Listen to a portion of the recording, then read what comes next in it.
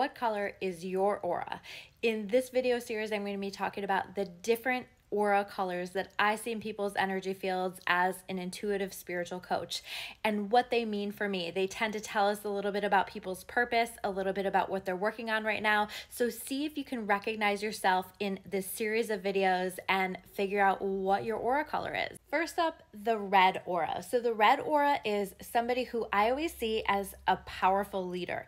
They tend to be very charismatic. They tend to just bring with them a strength, a sense of leadership, a power that people just feel as soon as they walk into the room. The lessons that the red aura is learning is first and foremost to step into that power, to own that natural power that they have, and then to not allow that power to get out of control, to not let that ego become too big, too much, and also to learn how to manage the anger, the anxiety that can sometimes come in with the red aura. They are here to learn self-love and to inspire others to do the same. Their purpose is in empowering and strengthening other people through their own path, but also simply through being in their energy field. When people connect with the red aura, they are immediately empowered and inspired.